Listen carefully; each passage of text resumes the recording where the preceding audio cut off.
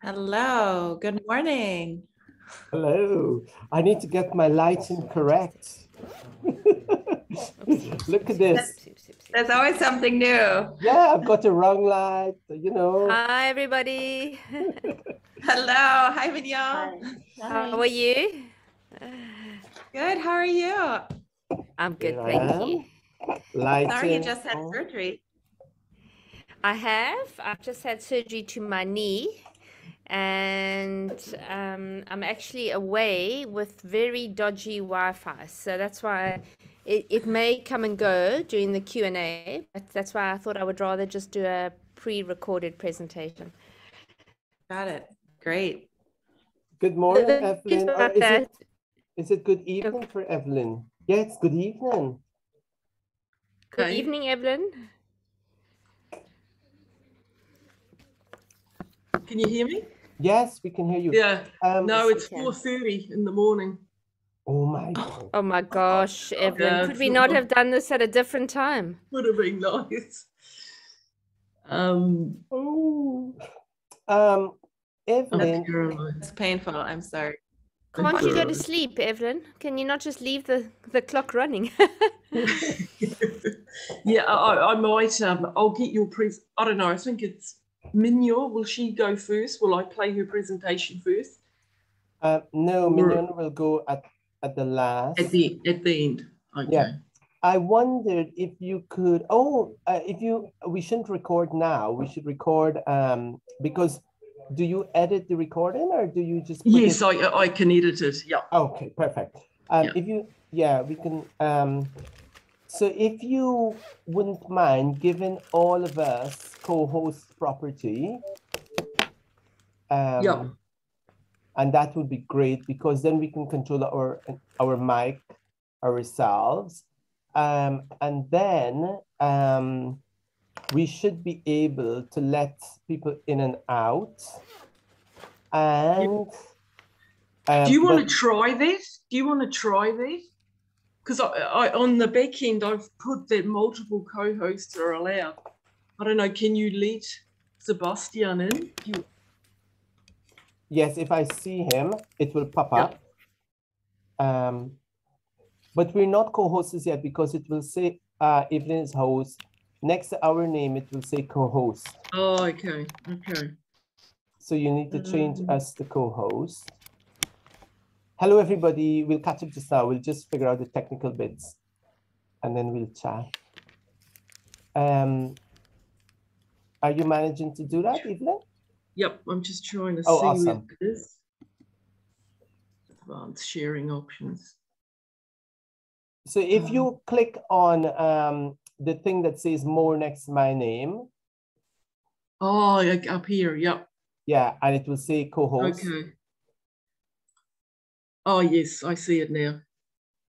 And if you do that for me, then... Hello, everyone. How are you? Oh, don't let anyone in as yet. No. Hi, Sam. Thanks, Sebastian. Yeah, and Millen will join us just now. But we can see people are starting to enter. Perfect. So that's it, co-host. Let me see if I can make... No, so only you can make everyone co-host, Evelyn, as the host. Okay. So Amelie. Oh. Zaf, can I just ask how long are the fellows presenting for? Well, the fellows are supposed to be presenting for 10 to 12 minutes. In total or each? Each, yeah. Okay, I'll just tell you why. Is I'm actually in a little game reserve and I'm sitting in the bar and everybody's gone out for a game drive. So for the next hour, I will be quiet, but after 7 o'clock, I can't guarantee what the noise levels will be like behind me, but we'll just give it a go. Awesome, it's brilliant. No, that's why I was wondering whether you wanted me to go first and then the fellows present afterwards, but... No, we should do it the fellows and then we do the expert and then we do the Q&A. I'm just, okay. No, that's fine. I'm just saying it just... Yeah. Okay. All right. Good. Just warning. So co-host me, co-host Emily, co-host. And Evelyn, can you make the Mignon, Fahila, and Carolina as well, co-host. Let me text Milind. Waiting for you. Maybe we'll start with introduction while you're texting. So thank you everybody for being here today. Sorry we had some hiccups getting into the meeting. There's at every meeting I feel like there's always something that you don't think of. So I'm Amelie. I think I've met most of you either in person or virtually. I'm really excited that you're all here. And so this is our second meeting of this kind that Zaf and I did.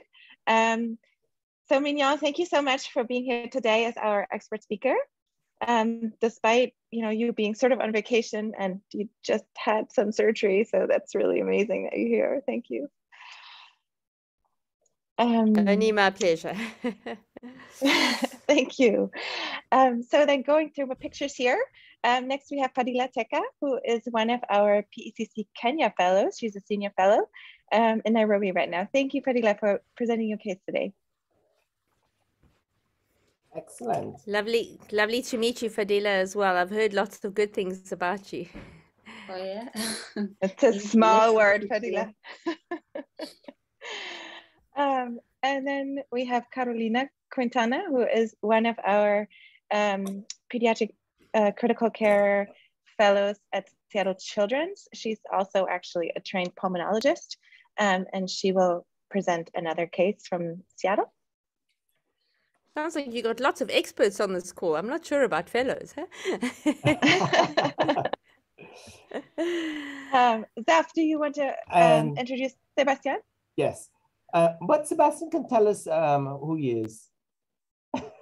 And then once we go to the bigger meeting, then we can do the introduction. I thought the plan, we'll wait for Milind to come and then we'll discuss the plan. But Seb can tell us who he is.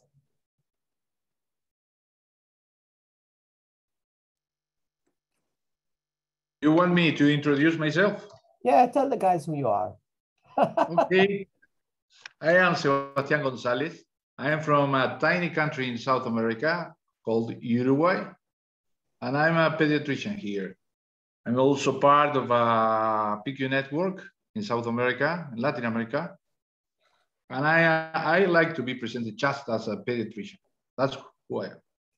Yeah. Oh, but then I'm the one who's going to introduce you. That could be danger. It could be. So it's wonderful to meet you all, and especially the trainees. And as Amelie says, we have had this idea. I'm just keeping an eye on the time. The idea of bringing together trainees from a low-income country, low-resource country, and high-resource country, giving them the opportunity to present their case and their learning in a very sort of global way, while supporting the trainees. So we will be sort of guarding the questions. And we selected a topic that is of great interest within the low-income countries mostly, so that we'll be able to share experiences both in terms of managing and the challenges that our colleagues and our trainees in those parts of the world find. And we thought that to end the trainees' presentation and to sum it up, we'll have an expert speaker. So the last one we ran in September, we had Martin Niebuhr from the Netherlands, and that was absolutely brilliant. The Q&As is where everyone gets really excited about. And today we have Mignon, who is, I mean, I've listened to Mignon many times, even before meeting her in person. And her expertise in AKI, PD, renal, everything is just brilliant. And so we're really, really fortunate to have Mignon today supporting the expert speaker talk. The last person that we're waiting for is Milind. Thanks, Zeph. I'll pay you later. and, and Milind is now in India. He was once my trainee in Birmingham, and he's returned to India after his fellowship program here. He is really active in terms of on Twitter. And in fact, if you guys are on Twitter, if you put your little Twitter handle like I've done mine, so if you go to rename and just put it and just add it, that would be great. And he is now working as a consultant in Rainbow Hospital in India. And his trainee will also be presenting her case, as you know.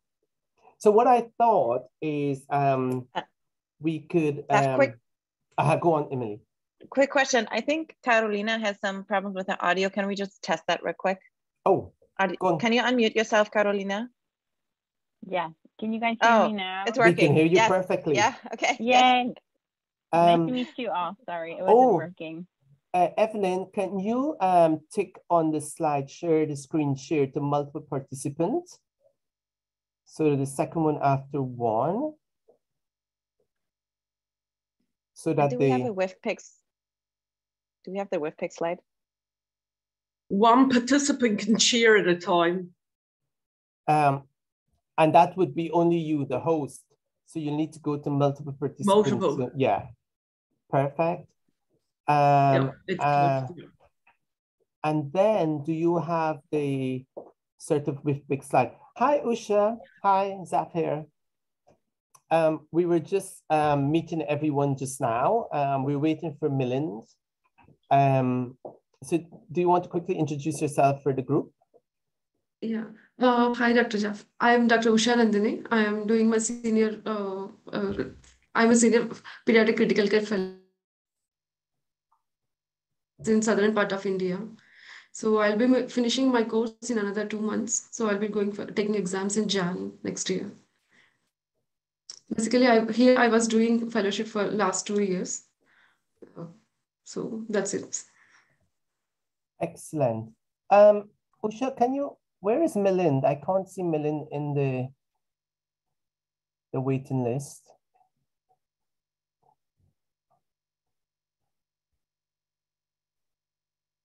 So what we will do is, I'll give a little preamble to the goal here, and then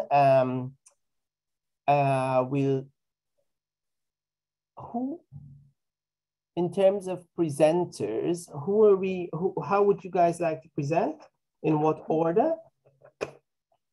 So should we go Fahila, Usha, Carolina? Is that okay? Sure. Okay. Okay. So then it's Fahila, Usha, Carolina. And Milind, who is now arrived, will introduce Usha. Amelia will introduce Fahila and then Carolina. And we'll do a very short introduction just because we're mindful of time. And then I will do the introduction for Mignon just before the presentation. But at the beginning of the session, it's 2 minutes when we let everyone in, I'll introduce the goal of what we're trying to do. I'll introduce Amelie and Milind and Sebastian as the main panelists. And then we'll start the presentation. Zaf, can I just ask, are you going to play my presentation as well? Evelyn is going to play your presentation. Oh, Evelyn's going to do it. Great, fantastic. Because she's checked it out already. Perfect. Yeah. No, that's great. Fantastic. So it's exciting. We have quite a few people who are signing in. They're coming up. I think sometimes people forget the time difference.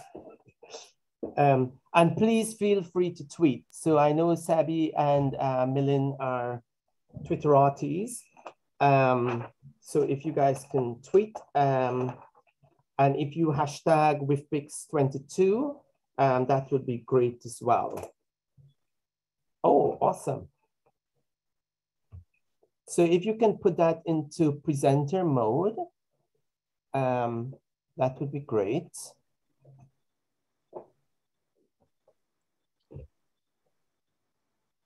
And then once we're not speaking, we'll put ourselves on mute because the feedback can sometimes be a bit echoey. Any questions?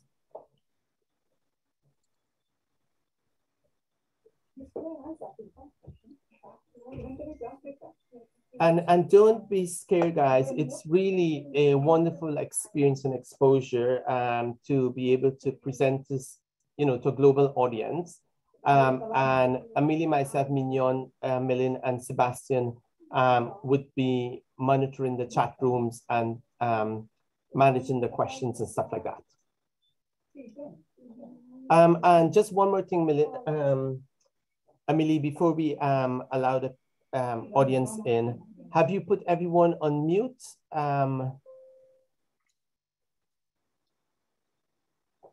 When they enter?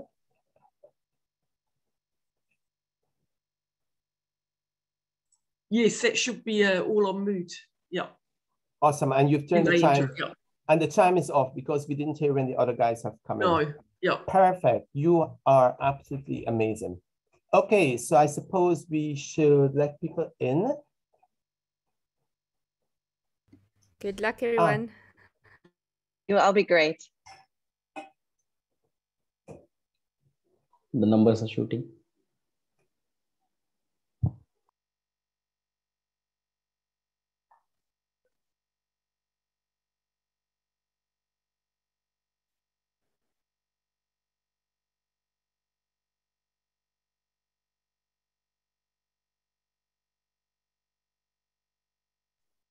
Hello and welcome everyone. It's amazing to see so many colleagues from the global community that has an interest in pediatrics critical care. My name is Zaf, and some of you might know me. And today I'm joined by a number of colleagues on the panel and three wonderful presenters, our junior doctors from around the world. I will let my colleagues introduce the speakers, but first I want to say thank you very much for attending the session today. Remember, this is a junior doctor presentation, and we're here to learn and share our experiences. So please engage by putting your question and comment into the chat box. I would like to introduce I like to call her my partner in crime, Amelie. Amelie and I first thought about doing something to improve education, specifically for low-income countries around the world in pediatrics critical care. And we came up with this sort of education theme that we select a topic every 3 months. In September, as some of you will remember, we did pediatrics ARDS, and we had our expert speaker joining trainees from low-income and high-income country. Today, we are also joined by Sebastian Gonzalez, who is a pediatrics intensivist, although he likes to say that he's a pediatrician. And he's joining us all the way from South America. He says it's a small country called Uruguay, but I'm sure the population there is probably much larger than many other countries. Sebastian is also the chair for the Latin America Collaborative Network of Pediatrics Critical Care. And he's also an adjunct professor of pediatrics critical care in the Faculty of Medicine, Universidad de la República. You see, my Spanish is excellent. And he is also a member of the editorial board and social media ambassador for the Pediatrics Critical Care Journal, and also the co-chair for the WFPICCS Research Committee. Thank you so much, Sebastian, for joining us today. I also have Millen Jambari, who was a previous trainee at Birmingham Children's Hospital for the fellowship program. And now Millen has returned home to India, where he is a pediatrics intensivist.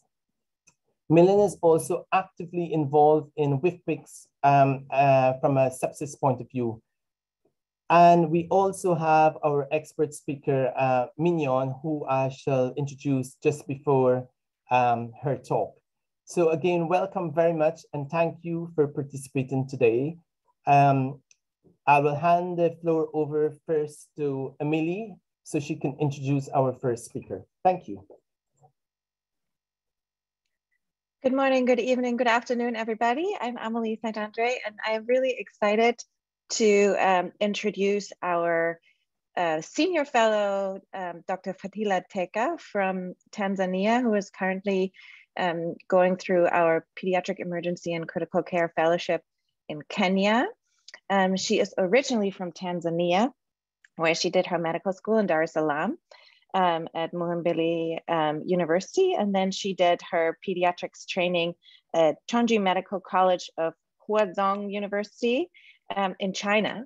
And then she worked some time in Tanzania and recognized that she wanted more training to take care of critically ill children. And so we are very fortunate to have her in Nairobi in our PECC Kenya Fellowship.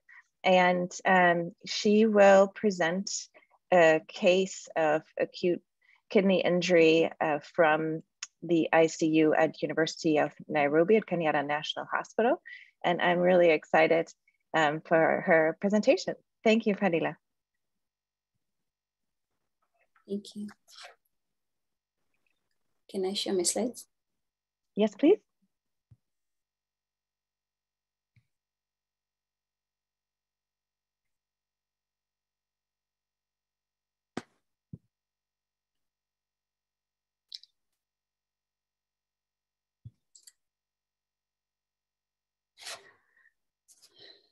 As I've already been introduced, my name is Fadila Teka. I'm a pediatric emergency and critical care fellow at the University of Nairobi.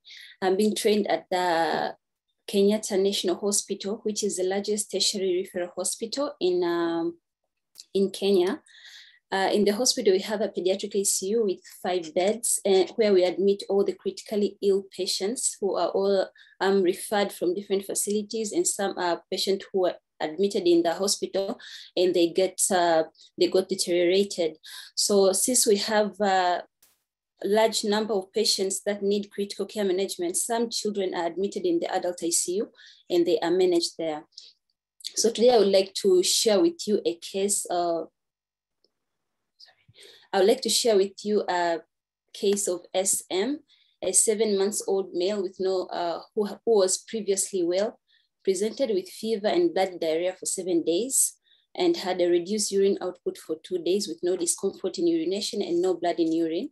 Was referred from another health facility where he was admitted for 5 days, was given IV medication with no improvement, but later he was referred to our facility for further management and evaluation and possible nephrology review. So this child had a normal natal and postnatal history, had unremarkable past medical history, had received all the immunization which was needed, and family social history had any congenital or hematological disease in the family. On examination, the child was pale, lethargic, and had petechiae on the upper torso, had signs of dehydration, was tachycardic, tachypneic, saturating 89% in room air, and was having fever with temperature of 38.5 degrees Celsius. On systemic examination, had fast deep breathing, had signs of shock, and of note, the GCS was 8/15. So we had an impression of hypovolemic shock, ruling out septic shock, and AKI secondary to sepsis or hypovolemia and anemia as our third diagnosis. So the patient was admitted in pediatric ICU, was intubated and mechanically ventilated because of low GCS and hypoxemia, was bolused with Ringer's lactate 2 times while awaiting for blood, and later was transfused with packed red blood cells. Investigations were taken and later started with broad spectrum antibiotics. So later we were able to see the lab results. As you can see, the white blood cell count were elevated with predominance of neutrophils, had normocytic normochromic anemia with a HB of 7.9 grams per deciliter and platelet of 55, which were markedly reduced. Potassium, urea, and creatinine were all elevated. The coagulation studies were normal, had hyperbilirubinemia, and the LDH levels were also high. The blood gas analysis showed a picture of uncompensated metabolic acidosis, and the peripheral blood smear showed reduced platelet number with schistocytes, which were noted. Of note, malaria was negative. The stool analysis and culture was negative, direct comb test was negative, and blood culture was also negative. But remember, this kid came from another hospital where he was already been treated several times with antibiotics. And so that might be the reason why we had negative stool culture and blood cultures. So after the lab results, we had a diagnosis of hemolytic uremic syndrome because of the presence of acute kidney injury, signs of microangiopathic hemolytic anemia, and thrombocytopenia. Of course, we had other differentials of sepsis and septic shock and hypovolemic shock. So in a study which was done in Kilifi, in one of the rural district hospitals in Kenya, they reviewed retrospectively children who were admitted with HUS in their facility. And they reviewed all the laboratory data and clinical cause of the disease, and came to find out that 68% had diarrhea, while the diarrhea negative HUS patient had more severe disease compared to the one who had diarrhea. The commonest organisms were Shigella and E. coli, while they were isolated from stool and blood respectively. The mortality was very high at that time, which was about 55% for all those who were admitted. And the severe hyponatremia was a significant predictor of mortality. So the suggested management of hemolytic uremic syndrome is mainly supportive, being careful with the fluid management. Once the patient develops hemolytic uremic syndrome, they are likely to develop fluid overload because of oliguric kidney injury. And as we all know, the fluid overload is a predictor of, is a bad prognostic factor for critically ill children. So in the fluid management, we have to limit fluid balance in a very tight range. Also, there is a correction of electrolyte in supportive management, since these patients usually present with electrolyte imbalance secondary to gastroenteritis. And also, we're talking about blood products transfusion. Here in blood product transfusion, we are mainly talking about the red blood cell transfusion, as these patients usually present with severe anemia, which usually compromise their respiratory and cardiovascular function. So they need to be supported by transfusing the packed red blood cells. Of note, if there is unless we have evidence of active bleeding, platelet transfusion is contraindicated in these patients, because platelet transfusion can enhance the thrombotic event and exacerbate the condition. They normally present with profuse diarrhea, but again, the anti-peristaltic agents are not contraindicated because they have shown to increase the risk for systemic complication. So does the antibiotics for E. coli infection. These have been shown to cause even more severe illnesses because of the lysis and release of toxin in the gut, which cause even more severe infection. But in a study in a consensus guideline which was published for the management of hemolytic uremic syndrome in developing countries, they suggested and recommended the use of antibiotics for Shigella. But since clinically you can differentiate the Shigella infection from the E. coli infection, they suggested to give antibiotics for Shigella for every patient who is admitted with bloody diarrhea. Now, those are some of the contradicting results, but the first one encouraged the use of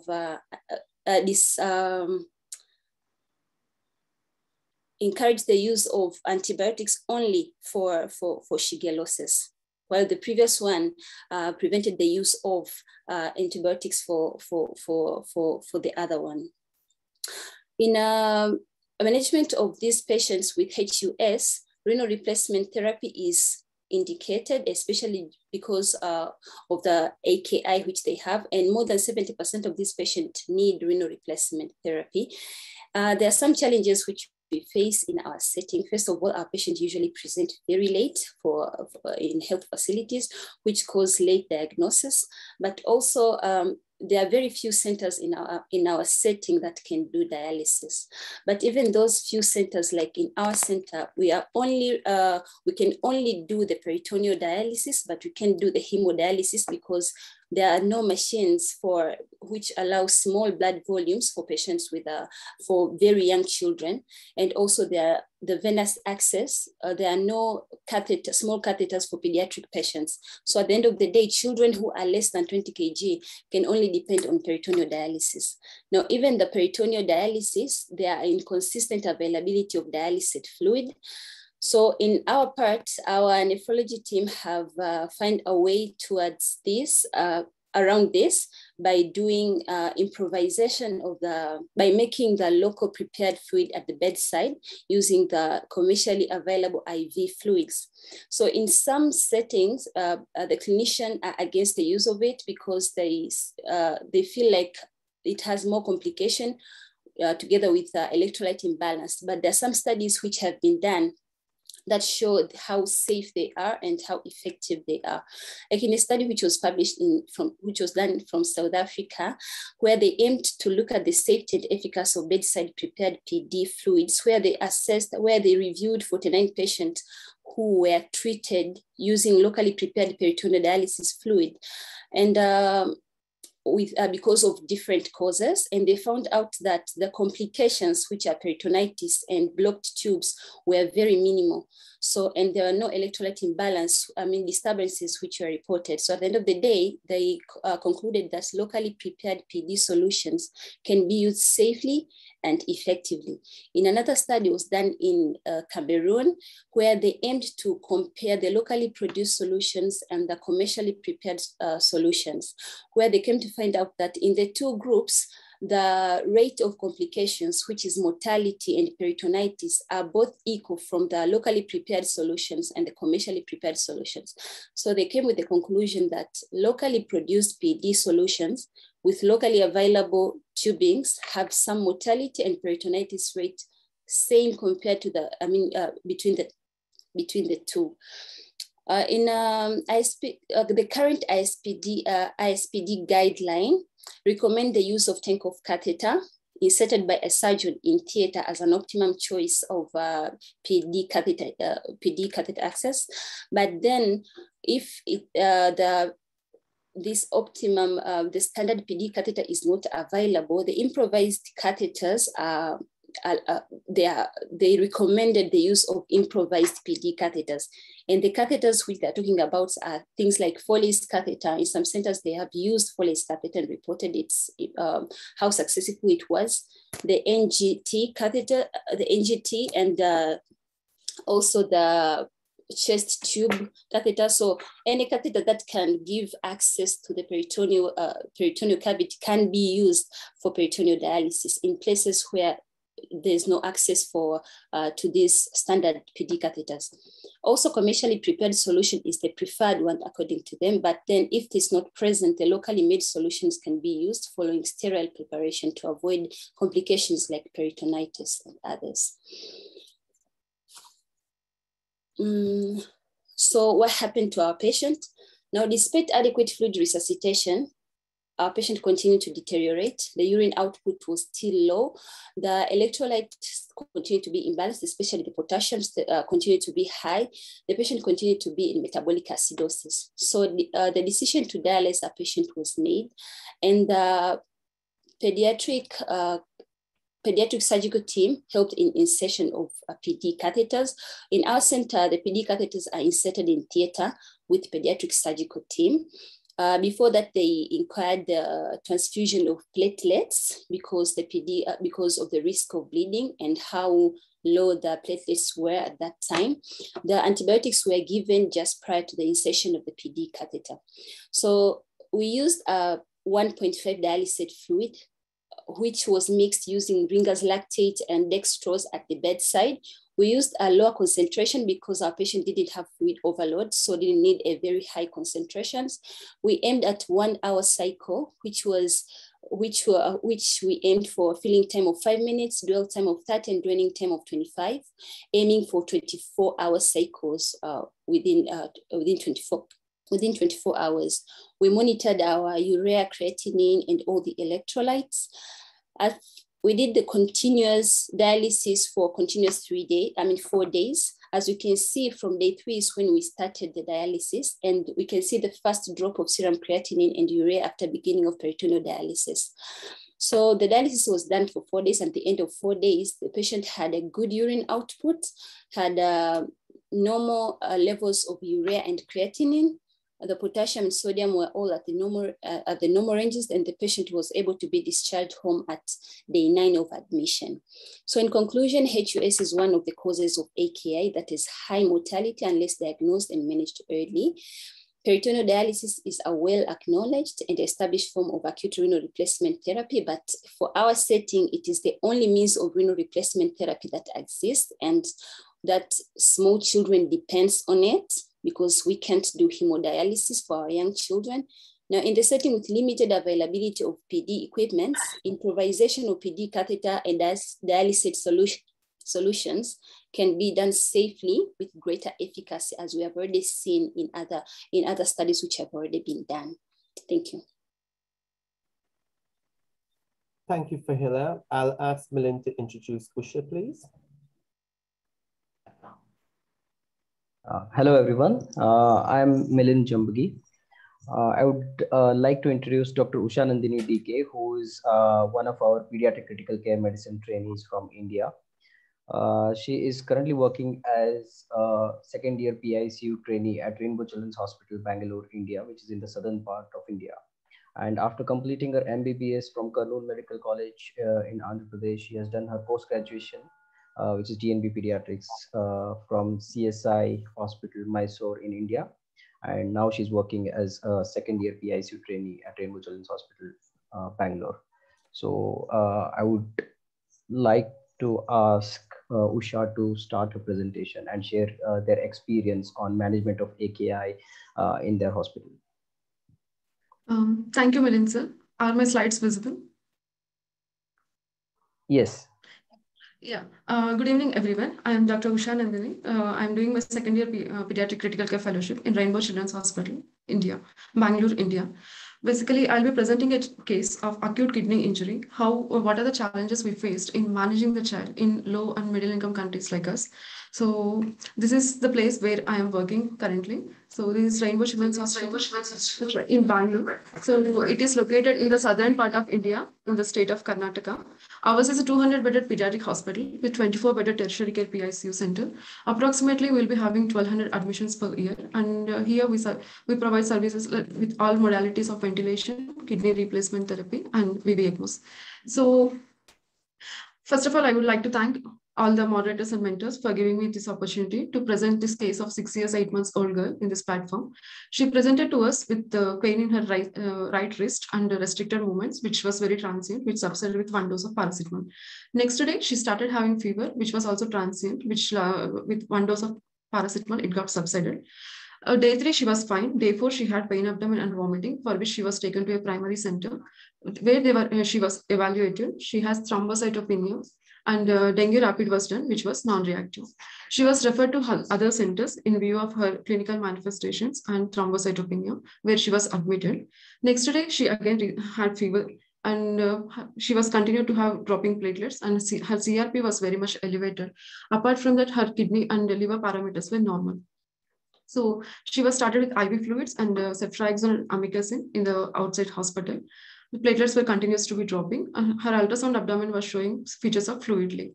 She was transfused with 1 unit of platelets, and over time, her sensorium started worsening.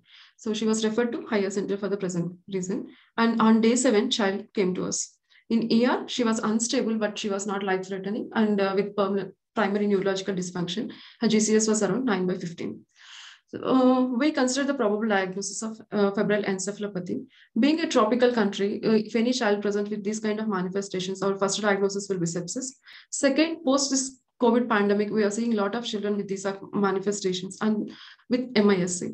MISC, why we consider in this child? Because the clinical history of prolonged fever, altered sensorium, and her total counts were slightly on the elevated side with the lymphopenia and CRP being very high. So we considered MISC as our diagnosis. In our setup, we will be seeing a lot of rickettsial fevers, which is a very close mimic of MISC again, and dengue fever. But the points are not very favorable for dengue because again, we quite often we don't see so much of lymphopenia and elevated CRPs in dengue. With this diagnosis in mind, we stabilized her in ER and CECT brain was done and she was shifted to PICU for further management. We repeated the investigations. What we can make out here is her total counts are very much elevated with more of neutrophilic predominance. Her platelets were continued to be dropping despite receiving platelet transfusion. Her CRP was very significantly elevated. ESR was normal. Her electrolytes were fine. She had elevated urea creatinine. Her liver functions and coagulation profile was deranged. Her venous blood gas was showing metabolic acidosis with lactates were also on the higher side. And because we considered MISC also as one of our differentials, we evaluated for hyperinflammatory markers like ferritin, LDH, D-dimer, and proBNP. Everything came positive. And COVID serology was positive for IgG antibodies. Ultrasound abdomen, again, it was showing features suggestive of fluid leak, and CECT brain was unremarkable. So coming to her course in PICU, we started the child with meropenem and amikacin. Because rickettsial fever was also our diagnosis, we started her on doxycycline 2. Her hemodynamics were initially stable, but her sensorium kept on worsening. So around 4 hours of PICU stay, we intubated her with modified RSI and we started her on pressure control mode of ventilation. Initially, we didn't have much problem in ventilating the child. We were able to achieve quite good oxygenations and tidal volumes. Around 8 hours, she developed hypotension. We did bedside echo, which was showing mild LV dysfunction, but it was not very significant. We started her on noradrenaline infusion, initially with 0.05 mics, and gradually we had to increase up to 0.1 mics based on her hemodynamic monitoring and arterial blood pressures monitoring. Considering MISC, we started her on methylprednisolone pulse dose, and we repeated the investigations. Blood gas was almost normal, and serum lactate was also in decreasing trend. Over time, she developed bleeding manifestations for which we have stabilized her, and we continued to do neuroprotective measures and non-invasive neuromonitoring. So the issues what we encountered in first 24 hours were her PF ratios and oxygenations were worsening. So we can see in this graph, initially her PF ratios were more than 200, but over time it came to less than hundreds. So, and her pressure requirement also kept on going high, and inotropic requirement was worsening, and fluid overload. Actually, considering her previous hospital records, she was already fluid positive by 6%. And in our hospital, in next to 24 hours, her urine, she was passing urine, but we were not able to achieve so much of euvolemia. And finally, she landed up in 10% of fluid overload. And AK stage 2. Why I'm saying is, like, if we can remember the previous investigations, her creatinine was 0.3, and the creatinine has increased by more than 2 times within a span of 48 hours. So according to Akin criteria, she was fitting into AK stage 2. And her other issues were like leukocytosis, thrombocytopenia, and hypoalbuminemia. Coming to the course continued, we can see in this X-ray after 24 hours, we can see completely white out lungs and moderate amount of pleural effusion on the right side. So she was developing more and more pulmonary edema. We repeated her labs. What we can make out here is hemoglobin is slightly on the higher side. Total counts were also going high, but her urea creatinine were significantly increasing trend. And her urine output started coming down over time. At the same time, she was accumulating more fluids, and her urea and creatinine was also in raising trend. So I would like to ask, how many people will just straightly consider going for kidney replacement therapy at this point? So let us discuss what we did. So even if we want to start kidney replacement therapy also, what mode of replacement therapy will start? There are 2 modes like peritoneal dialysis and hemodialysis. Which mode and machine? Basically in resource limited settings, getting the CRRT machine itself is a difficult thing. So which machine we will use? What filters like high flex or low flex dialysis? And based on the mode what we are choosing, like all the dialysis dose, everything. And how much fluid we are planning to remove from the child and the anticoagulation of choice. So keeping all these things in mind, so the problems what we encountered in the child was fluid overload with worsening RFTs. But the good things in this child was hemodynamics was stable and blood gases were normal and no dyselectrolytemia. Ideally, we could have started CRRT in this child, considering her poor sensorium and she was on ventilator, inotropic requirement. But again, we wanted we use a lot of echo in our unit. So we did hemodynamic evaluation, both clinical parameters, and we did an echo. Her IVC was considerably full, and her heart chambers were also looking like full volume. We did renal Dopplers. Renal perfusion was okay, and her renal flows were all looking good. With the renal resistive index was normal. So we gave a trial of albumin Lasix infusion, and we observed the child for next 4 hours. Over 4 hours, she was passing urine, but we were not able to achieve whatever the negative balance what we wanted. And in addition to that, her urea and creatinine has significantly increased in within 12 hours to almost like the values have significantly gone up. So at this point, we had persistent fluid overload, worsening RFTs. On top of that, it was becoming extremely difficult for us to ventilate the child. So ideally, at this point, we should have started the child on CRRT. But again, because of the financial constraints and other parameters, because the child was hemodynamically stable and normal blood gases, we were forced to start on like low efficiency hemodialysis, like intermittent hemodialysis, Baslet. We were thinking what to start. But the concern here was if at all we start the child on intermittent hemodialysis, already this child is having poor sensorium. On top of that, if you do hemodialysis, the sensorium may like worsen because of the rapid fluid shifts in the brain. The child can just cone and herniate. So at this point of time, we did her neuromonitoring non-invasively by using optic nerve sheath diameter and transcranial flows. Her transcranial flows were good with bidirectional flow, and RA and PIs were normal. And her optic nerve sheath diameters were also around 0.4. Once we were reassured that she is not her sensorium, like her cerebral edema is not worsening and she is not in raised ICP situation, we started the child with like a few modifications of intermittent hemodialysis and fluid removal. So here we use low flex filter with co-current flow. Basically, hemodialysis will be going with high flex filters and counter current flows, but we didn't want the urea and creatinine to drop significantly in this child. So we had to do so many modifications. The main issue because of the financial constraints. If we start the CRRT, that itself, one day CRRT charge will just cost around the total hospital stay for the child. We did this modality for a duration of 4 hours, and we were monitoring the child. So this is the parameters of fluid overload and urea and creatinine, what happened in next 24 hours, which I discussed. Coming to the course continued. So here on day 3, we had one more problem. That means hemoglobin previously it was 13, which has significantly dropped to 8.2, and platelets were persistently on the lower side. So at this point, we were considering whether the child is going for thrombocytopenia associated multi-organ failure, TTP spectrum. So in our tropical countries with a lot of sepsis and scrub typhus, we see a lot of TAM of TTP spectrums. But here, the positive points were like her LDH, when she came, it was 700, but LDH was 350. The TTP spectrum was not that high. And peripheral smear was also showing cystocytes, but it was just 2%.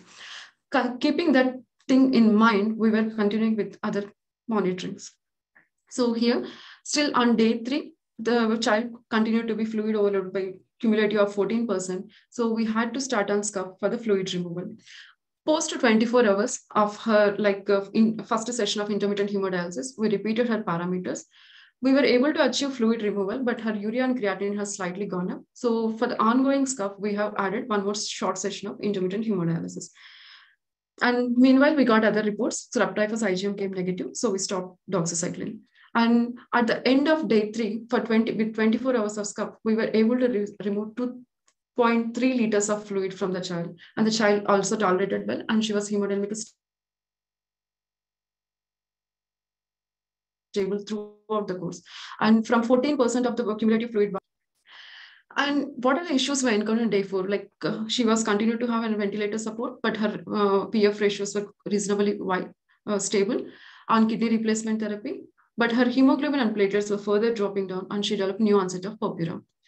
If we can see from these slides on her hands and her shin, her knees, she's having purple color rash, nothing but purpura fulminans. And one more point, what we can make out from these slides, in spite of removing so much of fluid, still she's having a lot of subcutaneous edema. So we reconsidered our diagnosis to multisystem inflammatory syndrome in children versus severe sepsis with thrombocytopenia associated multi-organ failure with TTP spectrum involving both brain, kidney, and liver. We continued the mechanical ventilation, and we were continued to remove the fluid, remove the fluid through scuff. On day 4, because Even though her LDH was not on the higher side because she developed this new onset purpura, her hemoglobin was on the lower side and her platelets were continuous to be on the lower side. We repeated the peripheral smear again. This time her cystocytes have increased to more than 5%. Keeping the TAM of TTP spectrum in her mind, we started the child on double volume plasma exchange, which is like one of the best treatment modalities for TTP. So at the end of day 4, we were able to remove 1.4 liters and the child was cumulatively positive by just 6%. Initial day when we started this cuff, we targeted to make the child euvolemic. After that, we targeted to remove more and more fluids to make the child considerably negative. Next day, we continued with single volume plasma exchange and we removed 1.4 liters again. So the child again, fluid overload percentage dropped to 4.4%. And we tapered the methylprednisolone and she's had hypertension for which we had to start her on amlodipine. On day 6, again, we repeated the third session of single volume plasma exchange. And without, we stopped the scuff on day 5 itself. On day 6, the child spontaneously, her native kidney functions are improved and she spontaneously diused around 1.3 liters of urine and she was like significantly in the normal euvolemic range. On day 6, we had to do again a short session of intermittent hemodialysis. Her LDH activity was fine. Day 7, finally, we were successfully able to extubate the child and she was off therapeutic plasma exchange and off kidney replacement therapy. On day 10, we shifted the child on antihypertensives, antibiotics, and tapering doses of steroids without any need for further renal replacement therapies. So if we can see the TTP activity, this is how it evolved. And cumulative fluid balance percentage on day 1, she was 10%. And it increased to 14% of the cumulative fluid balance. Once we started this cuff, we were able to achieve euvolemia, and in spite, actually, we went to negative fluid balance. So this is a slide which is highlighting all her renal parameters and where all we did the interventions. So I think all these things I have explained. Take-home messages from my presentation, what I would like to give for everyone who is attending this webinar is conventional kidney replacement therapy indications might underutilize the need for kidney replacement therapies in PICU. And fluid overload is a very, very important indication for kidney replacement therapy in multi-organ dysfunction. Intermittent hemodialysis bar SLED, SLED is low efficiency dialysis, can be an inexpensive alternative for continuous renal replacement therapy in low-income settings. And TTP time of spectrum needs to be recognized as one of the most common causes for AKI in sepsis with the multi-organ dysfunction. And therapeutic plasma exchange is a very, very useful tool to treat time off. Finally, I would like to conclude my talk by thanking all my teachers and my patients. And thank you. Thank you very much, Usha. That was a fantastic talk. Please do put the questions in the chat box. We'll get to them in a bit after the presentation. And I'll hand over to Emily to introduce Carolina. Thank you. Excellent. Thank you, Zaf. Yeah, I'm very excited to introduce now one of our fellows from Seattle Children's. Carolina Quintana is originally actually from Colombia and did her residency training in Connecticut. And she's not only a pediatric ICU fellow, but she is already a trained pulmonologist. She did her fellowship in pediatric pulmonology at Texas Children's Hospital in Houston. And she is now one of our senior pediatric critical care fellows at the University of Washington and Seattle Children's. And we are so excited to have her present today. Thank you so much, Carolina.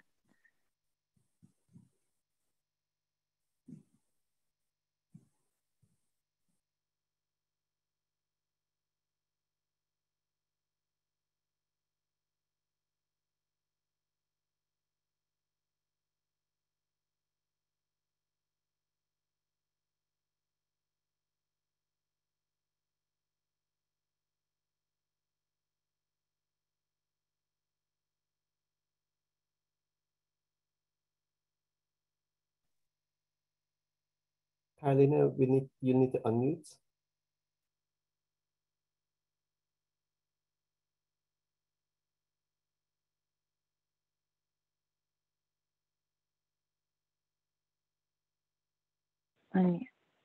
Okay, can you guys hear me now? Yes, but I think you're using 2 screens, so I'm just seeing myself rather than the presentation.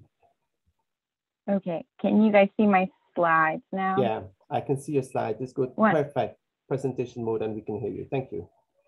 Perfect. Sorry about that. I was having some technical difficulties. Emily, thank you so much for introducing me, and thank you everybody for giving me this opportunity. So I'm going to shift gears a little bit, and I'm going to talk about acute kidney injury in heart disease, particularly after cardiac surgery, kind of our experience here at Seattle Children's. So big things I'm going to talk about our case. I'll talk a little bit about physiology. I'll talk about implications after cardiac surgery in relation to acute kidney injury, and then I'll give you guys some conclusions.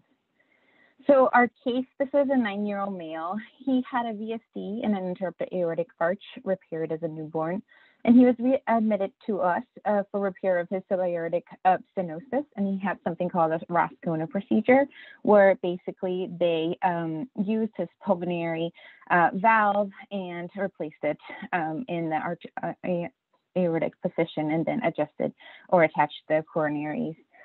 His procedure was complicated by a very long cardiopulmonary bypass time of 661 minutes with a cross-clamp time of 426 minutes.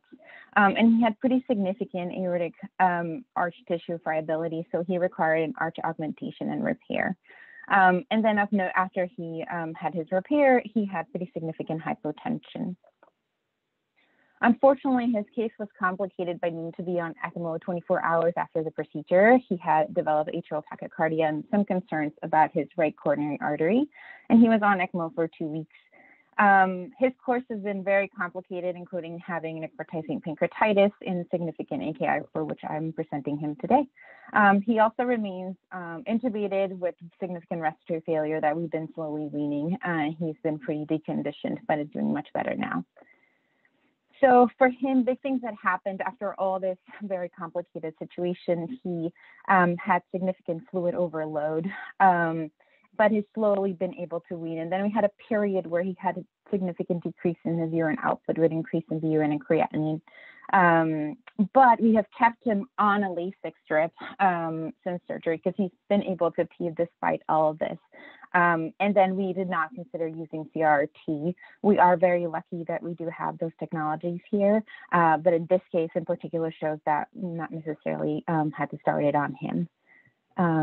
So this is a graph of his renal markers. So as you guys can see from initial admission, his urine has been high. It did take a hit as high as 80 at one point where he had pretty significant decrease in his urine output that we had to just supportively manage. And then he had pretty significant increase in creatinine. This is very small, but it was as high as 1.4 immediately post surgery, and then it bumped again to 0.8. It's now much improved, and it's been more in the 0.3 range. And then this was when he was having issues with high BUN and creatinine in that peak in the middle part where he was having decreased urine output. However, if you guys can see the very small numbers here, this is a cumulative fluid balance, but overall, he has been able to recover from a urine output perspective and has had pretty significant fluid exchange where we've been able to get as high as 4 liters, 2 liters, 3 liters and daily, even though he was having decreased urine output. And then this is something just to show you guys that we had him on, this was when we were having issues with his urine output.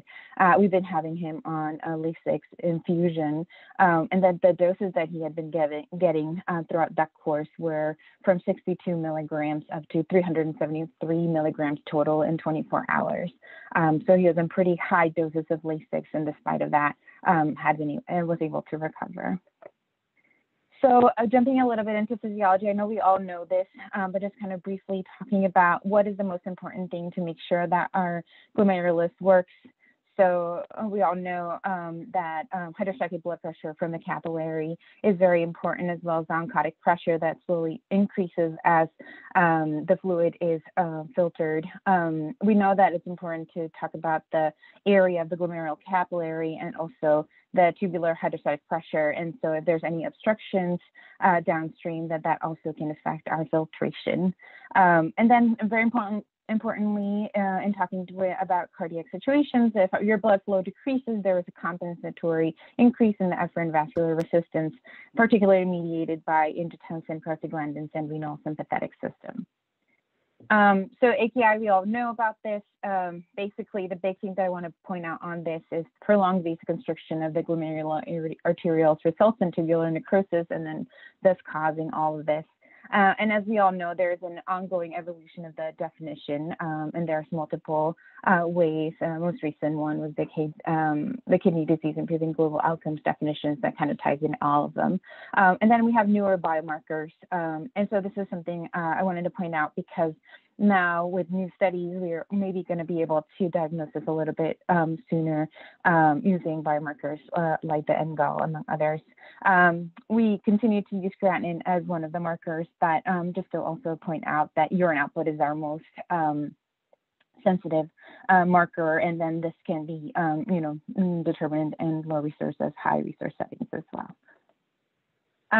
So in talking about AKI and cardiac surgery, so it's multifactorial, it's incomplete understood. There's some mechanisms that have been described, including ischemic reperfusion injury, mechanical blood trauma, oxidative stress, venous congestion, and pro-inflammatory cytokine activation, which I'll talk about in a second. Big thing is that there's a reduction of the mean arterial pressure in the pulsatile flow during cardiopulmonary bypass. And so that actually causes necrosis and apoptosis of the tubules and endothelial cells. And then the kidney can only tolerate 60 minutes of ischemia. And so as soon as the vascular clamps are released, that can also lead to reperfusion injury. So it's an activation of these mechanisms of apoptosis and necrosis and also reperfusion injury. There's also some thoughts that red cell hemolysis during bypass can also release free hemoglobin and iron that exacerbate oxygen-mediated injury. And then there's an activation by the plastic in all the bypass circuit of the neutrophils, platelets, and cytokines. And then topping it all off, most of these patients are nephrotoxic medications, antibiotics, among other things that can make this worse. The incidence, this is quite common. 40% of the children after cardiac surgery can develop acute kidney injury, and it is associated with increased morbidity and mortality, particularly prolonged length of stay, need for mechanical ventilation, electrolyte disturbances, and changes in drug metabolism. The incidence is similar in patients with heart failure and ECMO. And then there are some genetic variations that they are starting to describe that make some patients more prone to having acute kidney injury. Risk factors, so there are some perioperative risk factors, including younger age, longer bypass time, higher surgical complexity, and pre-op vent support, which the bypass time and the surgical complexity were a role in our patient. Intraoperative risks include low blood pressure, need for emergent intervention, need for thoracic aortic surgery, and bypass longer than 180 minutes, which most of these also were playing a role in our patient. And then finally, post-op factors, including volume overload and the use of mechanical circulatory support like ECMO, were also causes for that too. Renal replacement therapy, as we guys mentioned before, fluid overload is associated with increased mortality, and so discussions of using some sort of renal replacement therapy are important. There are some studies that have shown that starting early peritoneal dialysis in neonates improved mortality, and also that the peak of fluid overload increased mortality as well. But then obviously this depends on the place that you are and the ability to provide this therapy. So outcomes, AKI after bypass is a self-limited complication, usually resolves between 24 and 48 hours post-op, not in our patient, of course. And so that for this reason, it has been minimized. However, recent research has shown worsening post-op in long-term outcomes. And so specifically, it's shown that it increases AKI afterwards, it increases the need for mechanical ventilation like in our patient. And then this was a very interesting study that I found where moderate and severe AKI was associated with 5 times the risk if it was moderate type, and then 10 times the risk of death if it's more severe type. And so I think that's very important to kind of call it out. And then this was stronger than just having very complex single ventricle physiology or needing mechanical circulatory support. And then the other important thing is that the patients that survive acute kidney injury are at risk of chronic renal disease, particularly, and it's been noted in adults as well as in children. And so the importance of long-term monitoring as well. So the take-home points for this, AKI after cardiac surgery is common, increases the risk of mortality and other worsening outcomes. Younger age, longer bypass time, and higher surgical complexity increase the risk. Options about biomarkers for an earlier diagnosis, as well as monitoring for urine output, which we continue to do, and then a need for long-term follow-up. And that is all I have. Well, thank you very much, Carolina. Again, another fantastic presentation. And now we'll have our expert speaker. Thank you so much, Professor Mignon. So Mignon is one of our colleagues who is actually in charge of organizing the WFPICCS a meeting this for next year, along with a number of other colleagues.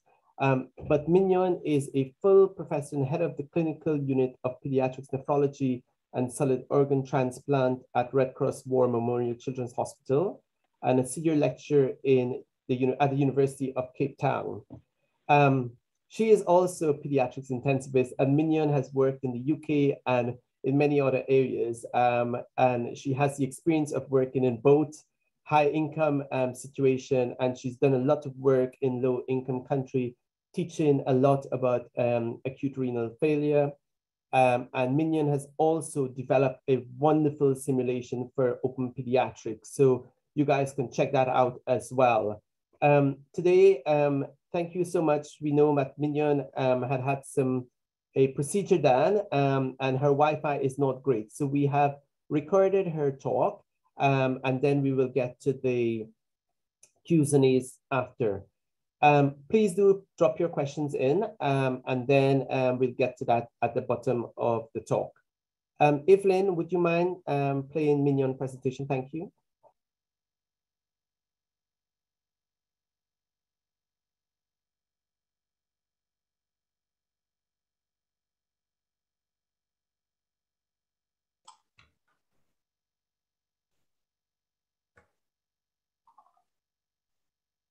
Mignon McCullough, and I'm going to be speaking to you on dialysis options for acute kidney injury today. I'm based at the Red Cross Children's Hospital in Cape Town, and I'm both a nephrologist and an intensivist. So we know that acute renal failure has changed its name and it's now called AKI, and the commonest causes in our kind of setting would be fluid-related shock and sepsis. We also see it with drug toxicity where there's no monitoring. And in many parts of the less well-resourced world, the only options are frusemide and hoping for the best. This often is caused by public health-related issues such as clean water, diarrhea, and vomiting. And we know that there's often no easy dialysis in low and middle-income countries. Even in high-income countries, in some neonatal units and some intensive care units where you may be doing outreach as a teacher, there may not be easy dialysis. So even if you work in a very highly resourced environment and you have great dialysis facilities, I think you should stay alert because you never know when you may be teaching and helping in an area where there may not be this kind of facility available. So I'm just going to spend a bit of time because we know that there are many definitions, and the one definition that we are using on the whole is that of the KDIGO, and it's divided into two columns, one serum creatinine and the other urine output. For me, urine output is the easiest because you can monitor it within 6 hours and see that there's reduced urine output, stage 1, 2, or 3. A little bit more complicated is that of serum creatinine, where you need to actually wait for the creatinine result to come back, but you also need to know what your baseline creatinine is. And for me, that's a problem because if this is the first time the patient is presenting to you, you may not actually have that available. And so both these two markers together are very useful in staging our acute kidney injury. What is really useful is that there's now also even a neonatal AKI definition, similar principles, urine output and serum creatinine, but for the urine output, just slightly different parameters that we would use to diagnose AKI. So a paper that I managed to get published last year was that the challenges of access to kidney care for children in low resource settings is a very real problem.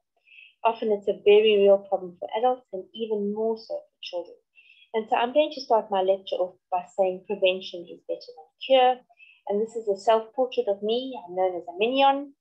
But if we were to ask how much fluid should we give, would we be thinking differently if fluid was considered as an intravenous drug?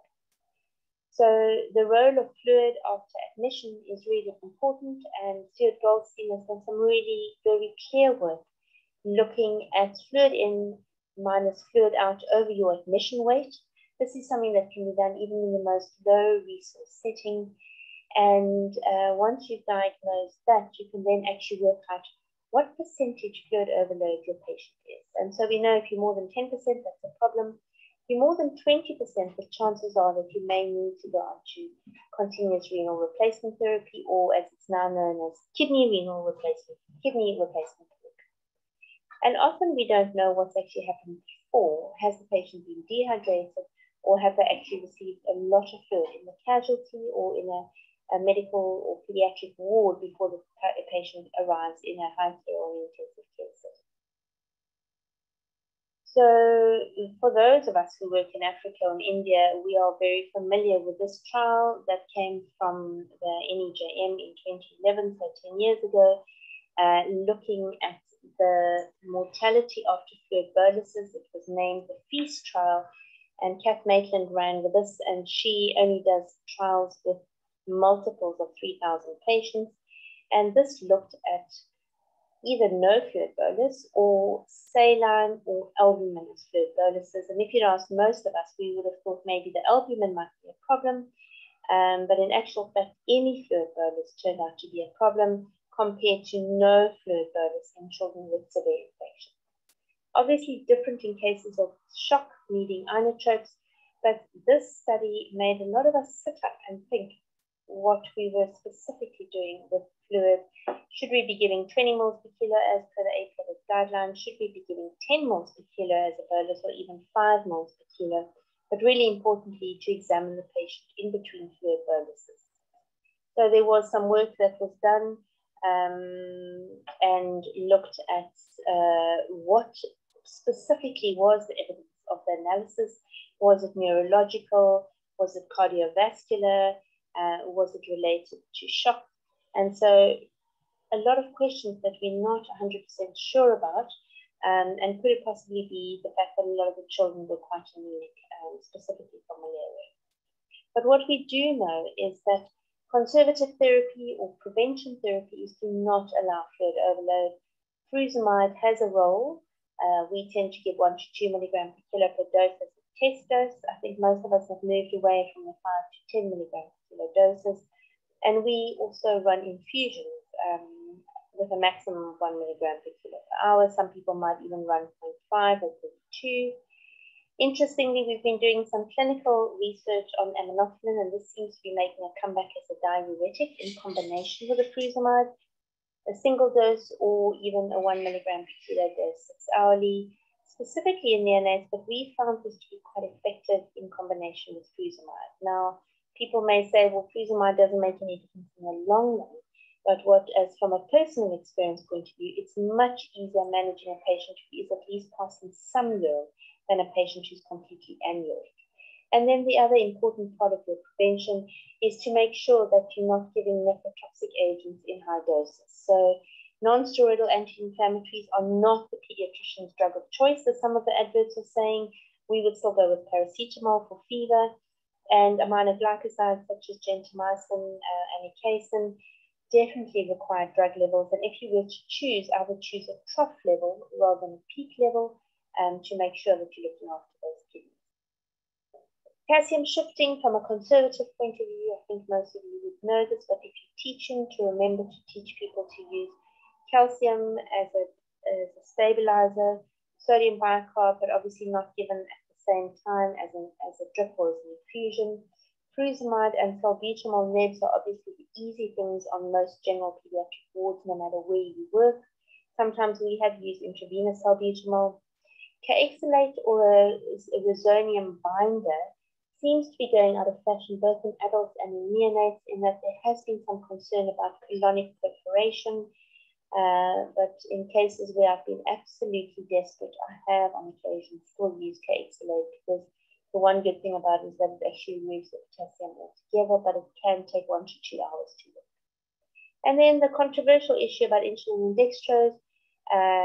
There have been some good adult studies done in our city, in Cape Town, showing that your glucose levels are actually pretty high in these patients, and their innate insulin levels are actually high as well. And so if you wanted to give anything, give some intravenous dextrose on its own.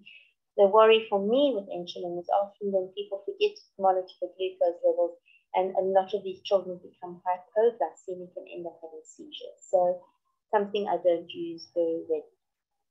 So just to show you some clinical cases, a 10-kilogram boy with presumed sepsis treated with cefotaxime, cardiac failure, who had non-steroidals for a presumed PDA, had further complex cardiac defects and needed surgery, and received second-line antibiotics of potassium and amikacin.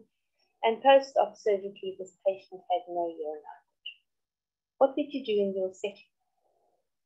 They did not respond to conservative therapy. What kind of dialysis would you start? Would you start peritoneal?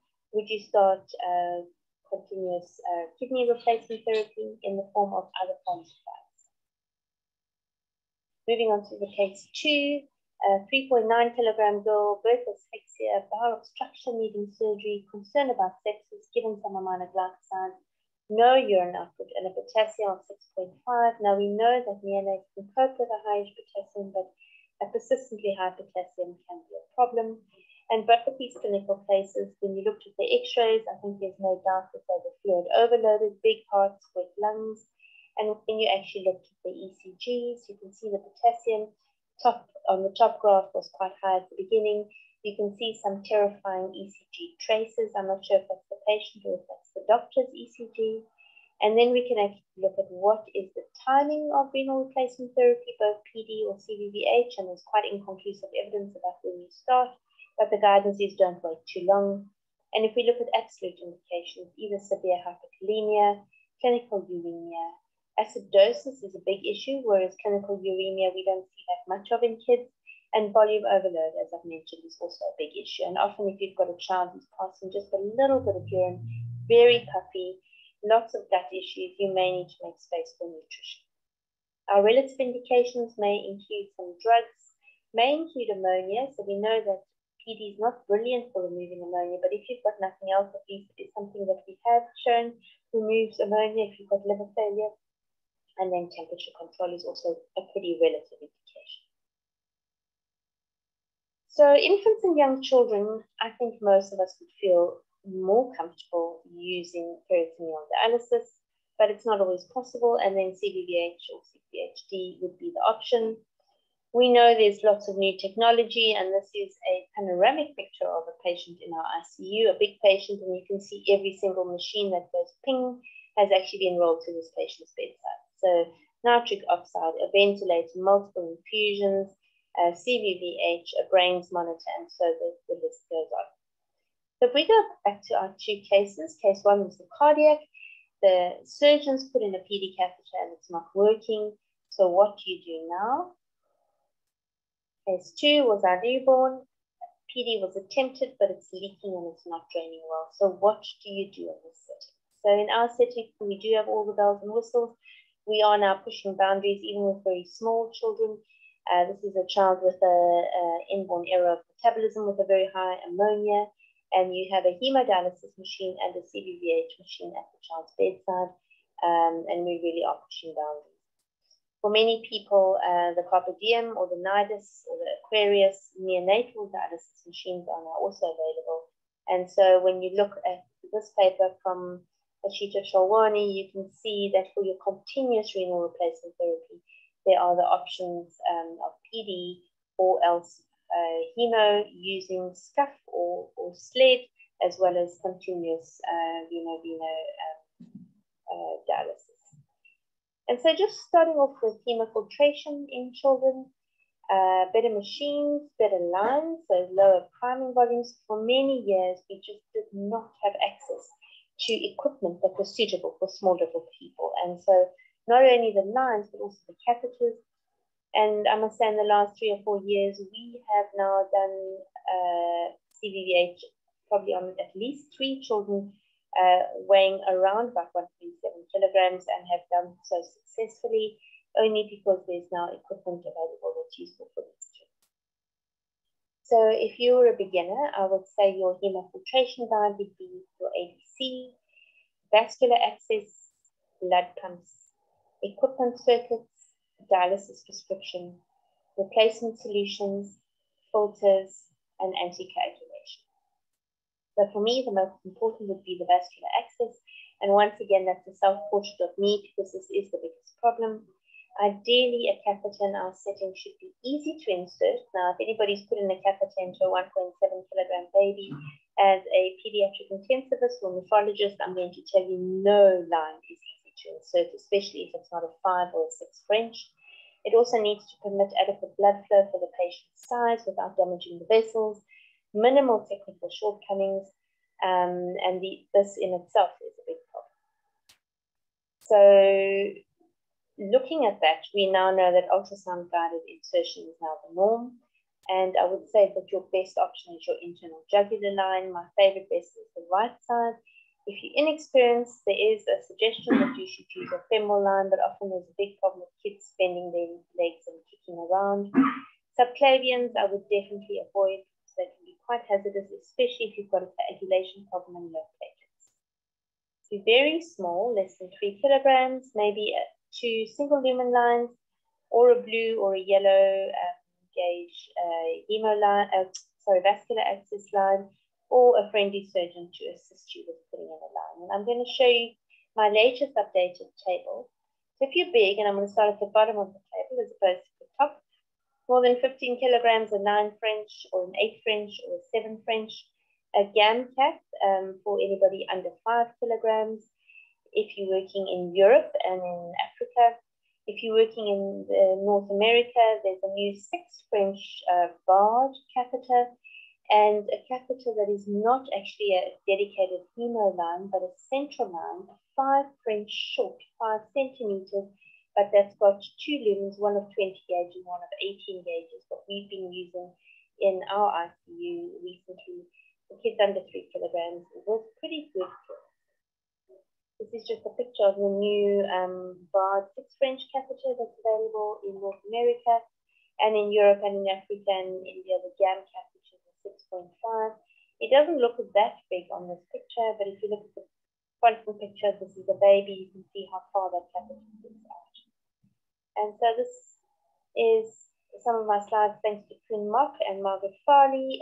Renal replacement therapy, do you go for SCUF, CAVH, CAVHD, CVVH or CVVHD. I think the bottom 2 are the ones that we are most likely to use. Just a suggestion of blood flow rates in kids. It really depends on your filter performance and your efficacy of your CVVH. And then if you're going to be choosing your circuit selection, I love listening to Margaret speak. She makes things really easy. She's actually broken it down into only 2 kinds of circuits, those from 2 to 24 kilograms and those over 25 kilograms. So you can see 2 different sizes, but the company does make 4 different size catheter filters. My worry, which is the same as Margaret, is that often your storeroom may not have the different sizes. They may be out of stock, they may be time expired, and so it may just be easier just to store 2 different size filters as opposed to 4 range. So CVVHD prescription, we have a Fresenius machine, but it really depends on what you've got. So priming volumes, important not to have more than 10% of your blood volume outside the child's body, and blood pump speeds, we tend to use 3 to 5 mL per kilo per minute. Further prescription, we tend to run for 24 hours a day, but I know some of my colleagues in various less well-resourced countries that run only for 8 to 10 hours, so almost like a form of sled, because they just don't have enough staff to keep this running 24/7.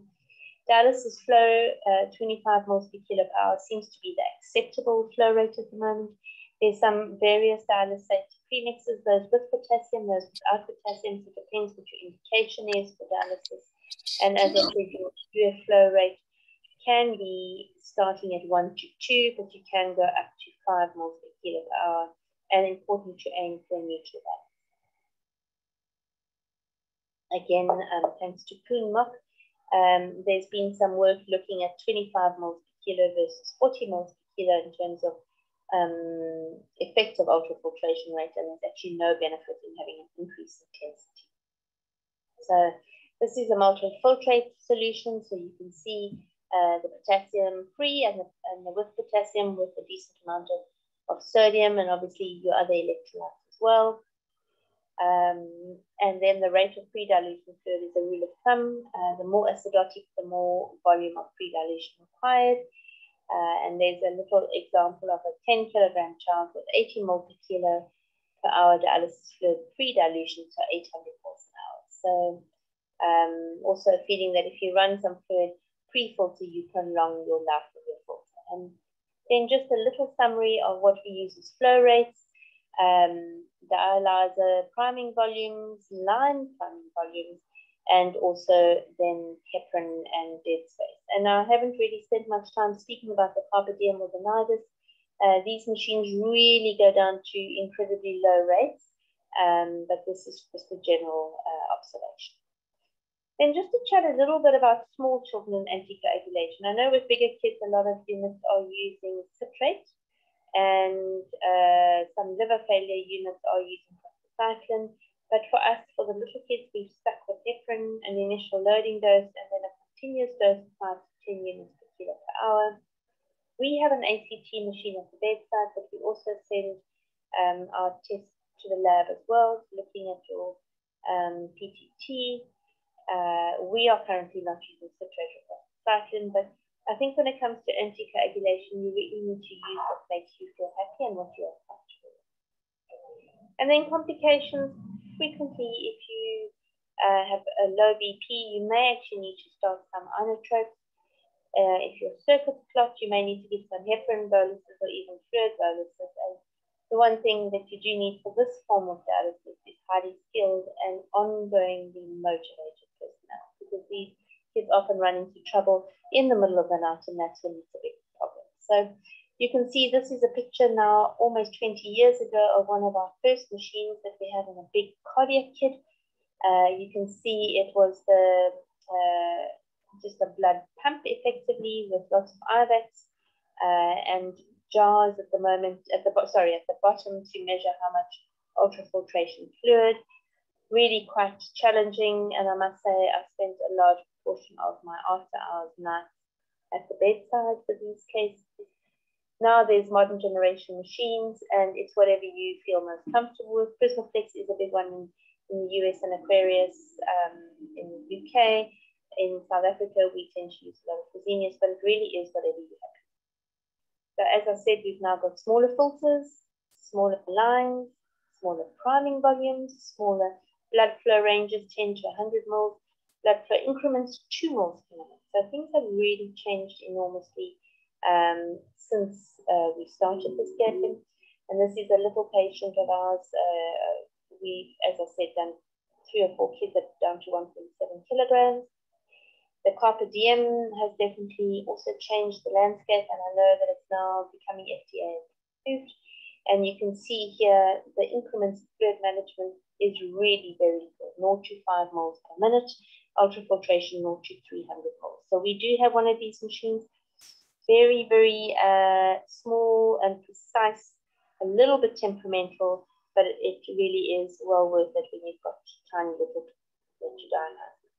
And if you compare the Prismaflex to the 3 circuits on the carpe diem, you can see your ultrafiltration rate.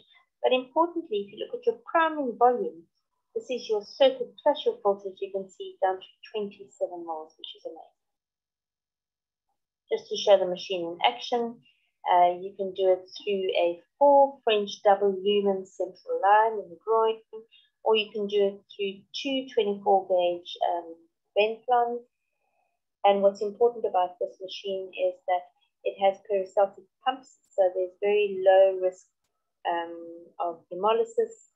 And this is a picture of the machine 2 or 3 years ago when we first got it. And very nice paper recently out of pediatric nephrology in June of this year, looking at the outcome in 38 patients, and they suggest that they've had excellent survival. In the UK, the NIDUS, Malcolm Coulthard's machine, also very precise, very small ultrafiltration volumes. And again, each machine has its own issues and its own knowledge base that you need. And if you're looking for a good neonatal support course, I'm going to advertise David Askenazi's course. Recently attended one of it, really good. Just nice to be putting our heads together when it comes to kidney support in neonates. So when we looked at this chart the first time round, we went down the CRRT or CKRT route. Now I'm going to just look at the PD route. And we know that this very nice international pediatric survey done some years ago, now 2017, showed that AKI in developing and developed countries, and you can see here in Asia, in India, there was quite a few countries that responded, that PD is available in all centers. So KRT or CRT, 60% of highly resourced, 33% of less highly resourced. But importantly, PD is available everywhere. And so if you look at the availability, this is highly resourced, this is low resource, highly resourced, 100% on both. But if you look at CRT, only 33% of developing countries and 60% of high income countries. So definitely there is room for PD, especially if you don't have a lot of staff and fancy equipment. So going back to this patient, the cardiac, so we would have started this patient on PD in our center. Similarly with this newborn, we would have done the same. It's quick and easy. We do it at the bedside here. You can see a little Cook catheter, or you can send the patient to theatre for a proper Tinkoff and a central line if you needed that. So the gold standard from the new PD guidelines for acute kidney injury that I'm going to give you the reference for in a second, is that if you can transfer the child to a pediatric kidney center, do so. Else, try and get a surgeon to put in a Tinkoff. But if you still can't do that, no one should die without having an attempt of bedside PD. And if you can do an acidic tap, you really can do a bedside PD tap. So practicalities, we start with small volumes, 10 to 20 ml per kilo. We adapt it to the ventilatory requirement. Dialysis fluid, you can either use lactate buffered, dianeal, or bicarb buffered. Bicavera, the problem with Bicavera is storage is a problem and it expires quite quickly and it's expensive. We tend to go for 3 strengths, weak, medium, and strong. They differ a little bit in each country, but we've also taught people how to use homemade solution, ringers, and 50% dextrose if you've got nothing else.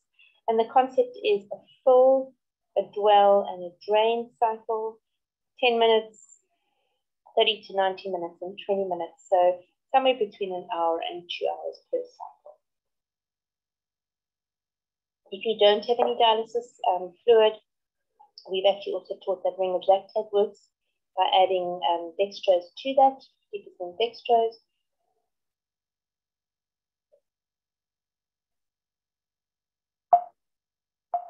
And adding to that dextrose, you can make 3 different strengths. Really importantly is the concept of sterility of PD. So if you can't take the patient to theatre, we say bring theatre to the bedside. COVID has taught us that we should really be using sterile techniques, PPE. So really important that you can see in this picture, sterility. Also remember to empty the bladder, get someone to manage the airway, give some sedation with local anesthetic, and use make artificial ascites with some saline ringers before you actually insert the catheter. Now, PD fluid prescription adjustments. If you fluid overloaded, you may increase the sugar solution. If you have too high a potassium, you may want to increase your frequency of your cycles, so ensuring a potassium-free solution. Additives, we add heparin to most of our dialysis bags, and we always make sure the patient gets a dose of antibiotics before we insert a bedside PD catheter or send the patient to theatre. If you've got a neonate or somebody in liver failure, a bicarbonate-based solution is obviously a lot better, and we don't worry too much about the lactate in the ring of lactate. It gets converted. So looking at the art of medicine, PD catheters are multiple. So you can use cannulas, chest drains, nasogastric tubes, central lines, stick catheters, peel-away Tinkoffs, or multi-purpose catheters. So here's a picture of all of them. This is a central line, and you may want to use an adult central line or adult hemoline PD catheter. These are the two Cook catheters which have now been discontinued. This is a proper Tinkoff that a surgeon would insert. This is the rigid stick catheter or Romson's catheter. Problem with this, it has a very sharp point. And if you've got a tiny neonate, you may even just want to start with a venous cannula. So the new generation Cook catheters are multi-purpose and pigtail, and they're actually very easy to insert by Seldinger technique. If you've got a child over a year of age, you may actually want to change to the Kimmel peel-away Tinkoff, and this you actually insert the needle, put the guide wire into the needle, Seldinger, you then take the needle out, and you put this trocar and dilator over the wire. You pull the dilator out, leaving you with this white plastic cannula, and you then peel it away, and it leaves your PD catheter inside you. This is a picture somebody sent me from the Philippines, an adult hemoline being used as in a neonate as a PD catheter, and you have your in and your out ports. So we use manual dialysis for kids under 5 kilograms with a fluid warmer. You can make it yourself, or you can buy the ready-made self-constituted catheters, either from some of the companies, Fresenius or Baxter, and you can see how you put them together. You could say this is low tech, but in many of our cases, such as this little cardiac, a lot of cardiac surgeons put in the PD catheter in at the time of surgery.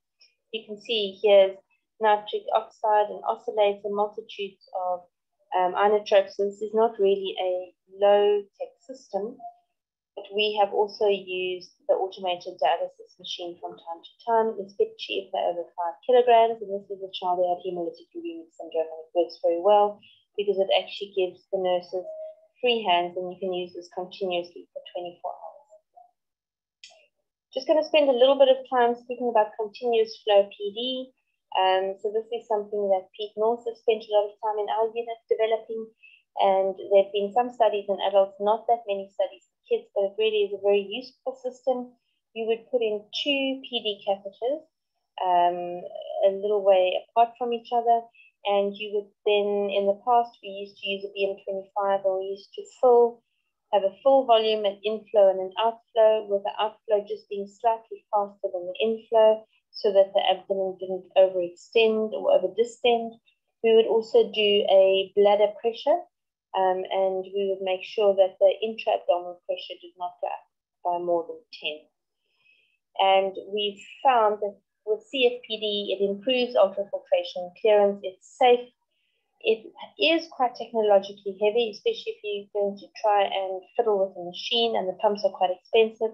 And so currently there's research happening looking at a simpler way of doing CFPD with gravity, which can be used in low-income countries. And here's a picture of Pete North with Stefano Pica and Tim Bunchman looking at a CFPD system by gravity in our own institution.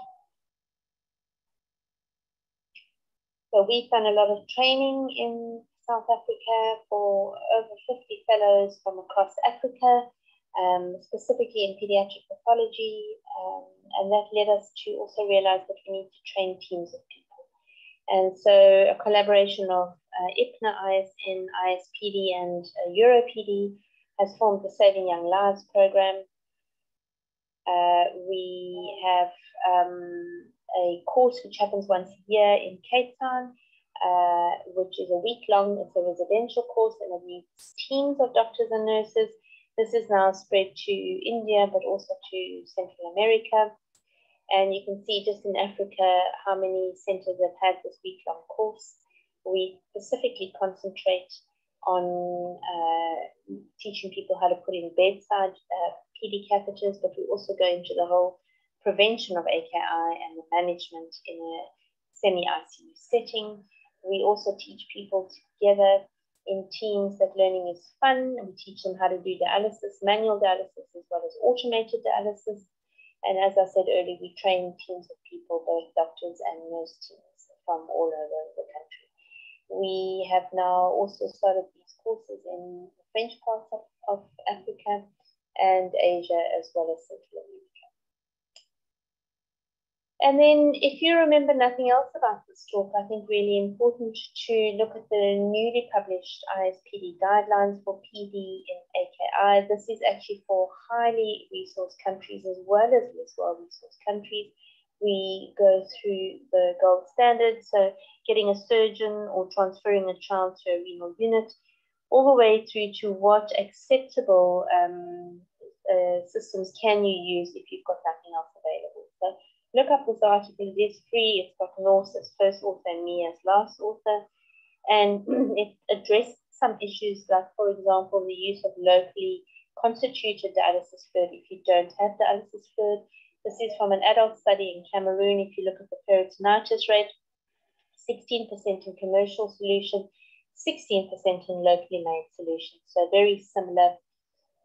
We duplicated this in a pediatric study at our hospital as well as in the DRC with very low peritonitis rates, less than 4%, making sure that you use sterile technique when you constitute the fluid as well as when you insert the PD catheters.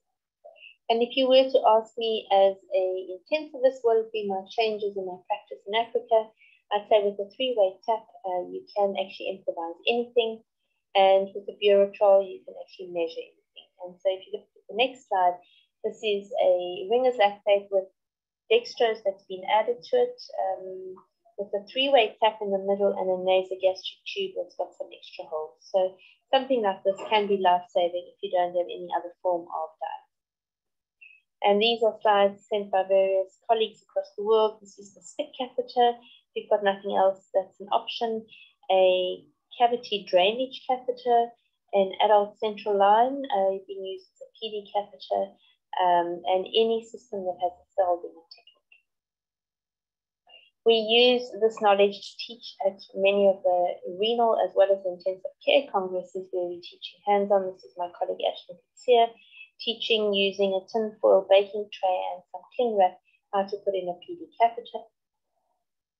Our colleagues that we've trained in Africa, so Professor Antwi has gone back to Ghana, and not only has he dialyzed patients in his own hospital, but he's also taught people in the community when they have failed then conservative management of AKI, how to put in bedside PD catheters within the community if they can't transfer the patient. So are there any benefits of COVID? Well, as a South African at the moment, I feel possibly not, but there have been benefits in that virtual training has really become much more possible. So Boston Children's has got a open pediatrics syllabus for PD as well as for hemo, and I was fortunate enough to be part of this. We've also had multiple webinars, and this is one that I did with Siddharth Sethi and Pesh Raina and Tim Bunchman, looking at any issues related to clinical care pathology. And so the one good thing about having much more virtual educational modules available is that we can get this information to everybody across the world. But at the end of the day, whether you've got a patient who's had PD or CBVH or AKI, which is then after a month become acute kidney disease, and after 3 months become chronic kidney disease and ended up on long-term dialysis, these patients, very few fortunately, but there are some, would then go on to need a kidney transplant. And I'm just going to do the last part of my talk on a few little unusual concepts about kidney transplantation in less well-resourced centres, which I thought might be of interest to you. So we know that the impact of poverty, many parts of Africa, patients come from very deprived backgrounds, also many other regions around the world, Asia, South America. And if you look at this interesting world according to transplant activities from 2010, in orange are the countries where there's a lot of transplant activity. Gray is where there's a medium amount of transplant activity, but blue is where there's hardly any. And if you look, Africa's virtually disappeared. Asia has really improved, but Central and South America has also got not that many centers that are actually doing dialysis. If you're preparing for a transplant in the same way as you're preparing to go to the Olympic Games, if you're a top athlete, you better train, the better your outcomes are. And so it's all about good preparation. If you've got a less well-resourced region, you may only have one chance at getting a kidney transplant, and so really important to try and prepare as best you can. Issues that we encounter in less well-resourced countries include cultural, like brain death regulations, which may not be available. So currently in Africa, South Africa is one of the few countries that has brain death regulations. Also, organ donation numbers are decreased. There are also religious and cultural beliefs, for example, that the body needs to return intact to the ancestors, so all kidneys and organs must be there.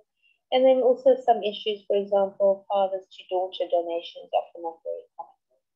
Add to that the financial situation where if you've got a donor who's off work for 6 to 8 weeks, there may be no food for the family for that entire time, and you can understand why organ donation is a challenge. And so the management of AKI is really, really vital in this setting.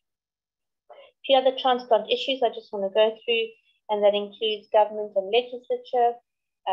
Living related, deceased donor, and living non-related is what we have in our country, and we have a government committee who decides that. We have pediatric priority listing, but that may not be the situation in many other countries. If you look at organ trafficking versus transplant tourism, it is a worldwide trade. In South Africa, we did have issues with that in the beginning, and then we signed the Declaration of Istanbul, making sure we try and avoid this altogether. And the patients in Africa still go elsewhere. Both adults and kids may go to India and to China, often with their donors. And so important to make sure that organ trafficking and transplant tourism is separate. From an ICU point of view, commemorating the organ donors. So in theatre, often there's a minute salute for the donor. There's also the donor march, where you walk from ICU and you line the corridors and the donor gets taken to theatre.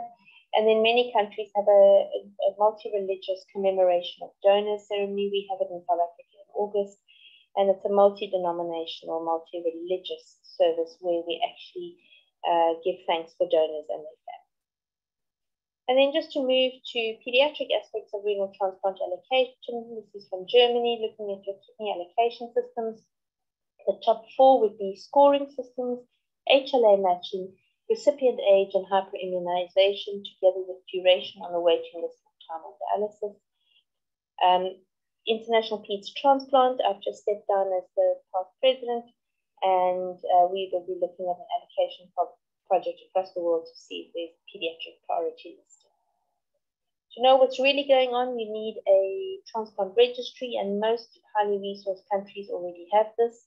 South Africa, we've got the only African registry, but we're busy trying to roll this out across Africa, and you can only know what to do and what to plan for your transplant patients if you know what is happening globally. And then just a few other issues in less well-resourced countries, and I want to thank Okana Iyenga from Bangalore for sharing this slide with me, in that often few transplant programs, rarely a preemptive transplant where a patient can avoid dialysis, not great donors, and a weak deceased organ program. Also, children are managed in adults units, suboptimal urology expertise. Often they come to us quite late with poor growth and lots of infections and diagnostic limitations. Add to that the late detection of end-stage renal disease with the difficulty reaching a centre, the fact that the parents have to pay for this out of their pocket and there's no government support.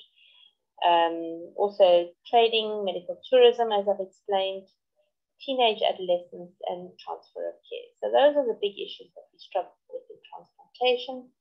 Less than ideal donors, lots of infections that you know about, but then malaria, HIV, and TB may be infections you're not familiar with.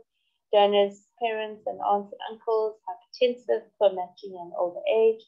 And then there have even been some situations where positive HIV parents have donated their organs to their children. And I guess if you're in that situation and you had no other option, this is something you would consider as well. Immunosuppression, often we get referrals from elsewhere in Africa for surgery. You've got to ask, is this the right donor? Is this really a living related donor? Often when they go back to their countries, those immunosuppression drugs are just not available, or which ones are available, what drug monitoring is available, where are they done? So often they're flown down to Johannesburg, only done once a month. What's the quality control like? So if you don't have the drugs available, is it really fit that you be doing transplants? Lots of infections, as I've mentioned earlier, much more of a problem, and this is from Arvind Baga's group in Delhi. We recently had a very nice paper presented by one of our Zimbabwean fellows looking at TB in our patients and how there's definitely a decrease in TB if we use iron-rich prophylaxis. And then just looking at COVID. So in the beginning, we thought it was less of an issue in pediatric transplant patients, but we've now had 2 deaths of 14-year-olds within the first 3 months post-transplant. A lot of our adult facilities have halted their transplant programs at the time of COVID waves. Pediatrics, we've had more impact on general pediatric issues such as return to school, immunization and nutrition, as well as access to transplant medication. Also, what happens to the carers if they get sick? Who's going to be looking after them? The patients, and then we've had all the multi-inflammatory syndromes as well. So just ending with personalized medicine with artificial intelligence, even the most challenged, economically challenged person in Africa, Asia, South America has a mobile phone. How do we use this technology? How do we adapt it? The imagination is limitless. So the future of critical care and renal support is precision or dynamic kidney replacement therapy, even for kids, possibly inline sensors for urea, nitrogen measurement. What is the exact timing of initiation, demand versus capacity imbalance? Can we use biomarkers? And so renal angina using NGAL by Stuart Goldstein, as well as the Ninja systems for neonates. Also looking at fluid overload, can we prevent this? And what kind of anticoagulation are we using? So my take-home messages are that prevention should be the first priority, that no patient should die of AKI without at least an attempt of dialysis, if not PD, and at least using homemade fluid and improvised catheters if you've got nothing else. Neonates, I think, are a specific group with challenges, but now we've got machines and lines and filters that are being created specifically for these kids. You can make a difference wherever you are, even if you work in a highly resource center and you don't teach in a low resource center. You are making a difference. If you're working in a middle or low resource center, you are definitely making a difference to these patients, even if you're using improvised techniques. So don't forget about AKI. I feel very passionate about it, and I feel that a lot can be prevented. So the good news for Africa is we've trained lots and lots of fellows. These are our current fellows that have just qualified as pediatric pathologists. And I really want to thank my team at Red Cross, both my nephrology team as well as the intensive care team, because without a team of people, you can't do this.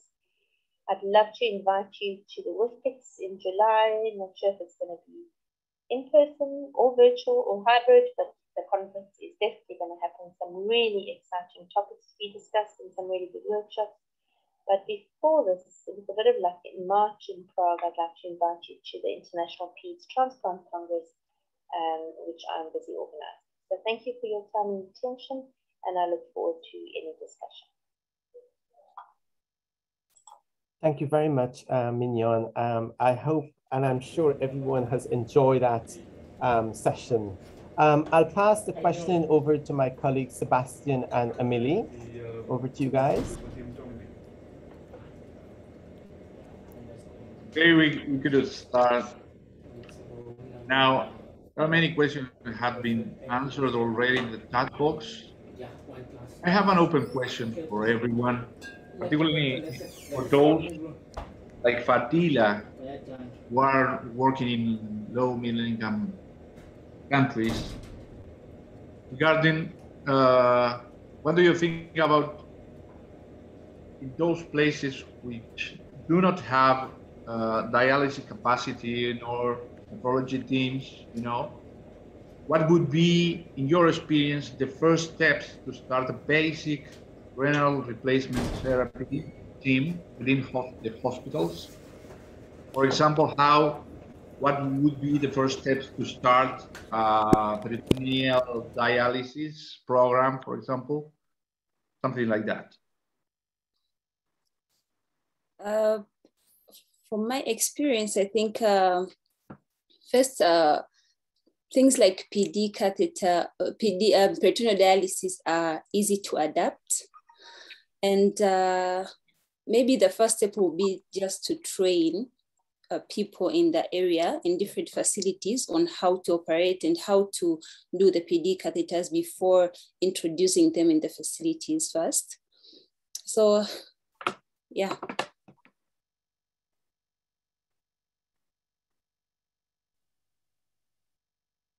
Usha, any additional information, and then we can ask Carolina.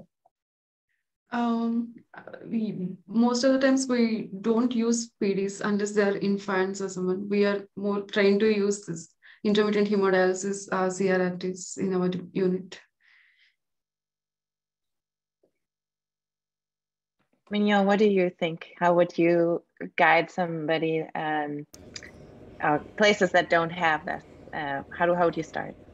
So I would start by reading the guidelines that we've just published and having them printed out or stuck on your wall, because it really covers all eventualities, from the most advanced center, which may not be used to using PD and may end up having to do that, to a center that has nothing and needs to do that. Saving Young Lives has really started spreading out across the world. So we've been running workshops in India.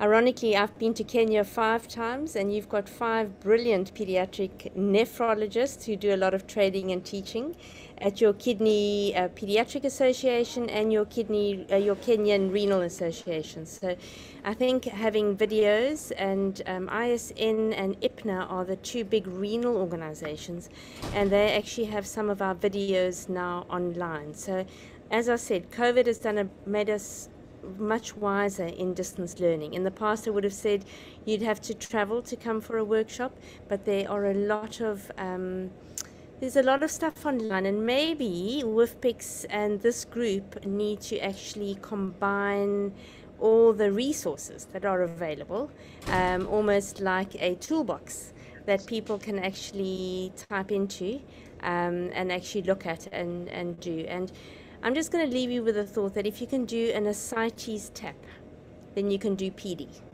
And I always say, don't let a child die of acute kidney injury because you're too scared to try some PD. And we don't extubate kids because they've got pneumonia, do we? So why do we not want to do PD because they might get peritonitis? And so there are drugs to treat peritonitis with, either intravenous or into the bag, and we've actually even got those in our guidelines as well. So do what you do best. I'm not saying if you're doing ECMO and very smart kidney renal replacement therapy, don't stop and convert everybody to PD. But at the same time, I think PD is something that many of the senior guys did very well in the past, and now a lot of junior people don't because we're not taught it. So I think what I'm saying is AKI is manageable. Definitely, I've seen lots of chats in the group about preventing it. So don't fluid overload your kids. Don't give them 120, 150 mils per kilo daily. Resuscitate them 10 mils per kilo at a time. And then once you've resuscitated, cut that fluid right back to try and prevent doing PD, any dialysis of any description. So, and I just want to thank the speakers. They did a brilliant, brilliant job. I've commented in the chat box to each of them. But I think my ultimate take-home message is acute kidney injury anywhere in the world can be prevented, but once you've got it, it can also be managed by all the different techniques. So thank you to everybody for listening. It's been a long session, and still to have 74 people just means that we've obviously hit the right spot. So well done on the people for putting this together, the brain children. Thank you so much, Mignon. And we will have a recording of the session on the WFPICCS website, and maybe we can connect with you and put the resources that you mentioned on the website also. I know we're already over time, but if we have any sort of last few burning questions, we will try to address them. I don't see any hands up right now, but one question that I saw earlier on that I don't think we addressed is somebody asked, how would you manage some of the drugs that were mentioned, I think amikacin and gentamicin, if you don't have any ability to check drug levels. Maybe you addressed it, but I didn't see that, Mignon. That's really hard. I really struggle with that, and I think then it's time for advocacy. So combine with your adult colleagues, and I've just put in the chat group, make friends with your nephrologist, but make friends with your adult colleagues as well. So if you in your hospital can collaborate with your adult intensivists, adult nephrologists, physicians, and yourselves, and advocate to your hospital to at least just do one set of drug levels. And I would actually go for trough, because that's what's going to kill your kidneys. And if you're really in doubt, I would even just give a single dose, because amikacin and genta are cheap, they're easily available, and they really are brilliant antibiotics. So we try and then give a dose and then monitor the level 24 hours later. But I think if you don't have it, then it's time to maybe advocate that it's something your laboratory starts. And part of what WFPICCS and the various nephrology networks should be doing is advocating for children's health and for facilities. So definitely would put that out there. And remember that aminoglycosides gives you a polyuric renal failure. So you may not realize that you're actually in AKI because you're peeing a lot.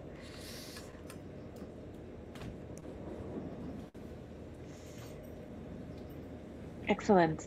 Thank you so much, Mignon. I think we are almost half an hour over time. So sorry, guys. Unless there are any long talk. No, and this is an excellent talk. Thank you so much. Unless you have any other burning questions. I was just going to ask Sebastian, because he mentioned that they use the PD for every single thing in Uruguay. Do you see a lot of hemodynamic instability in your patients? And what sort of criteria do you use in commencing your PD? How early do you start?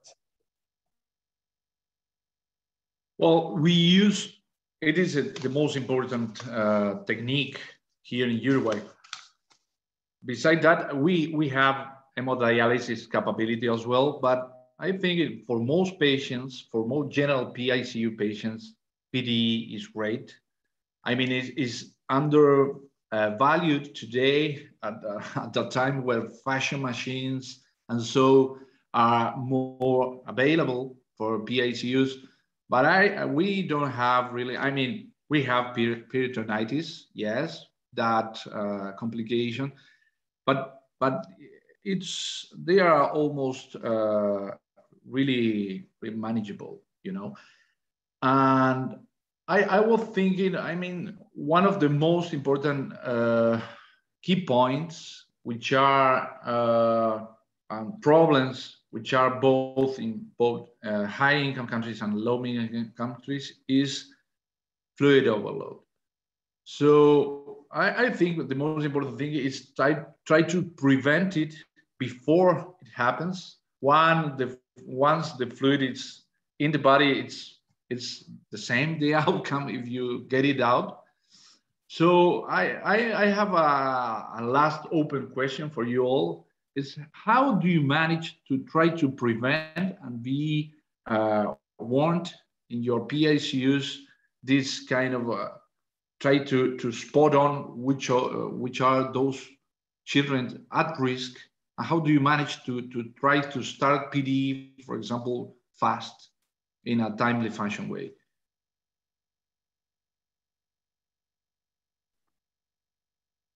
Carolina, do you want to start? Yeah, I was gonna start. So I think that's a great question. I think what we do here in the cardiac ICU is we set a total fluid volume. I think we were just biased because they're cardiac, so we definitely give them less volume regardless.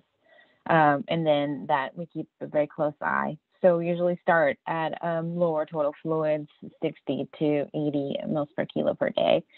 In the PICU, we are not as stringent, but we do keep tabs of the ins and outs, and the nurses do a spectacular job doing that for us. And so, but I do still feel that we do give fluid freely, and it is challenging, and it always is an issue later on with their fluid up for whatever disease.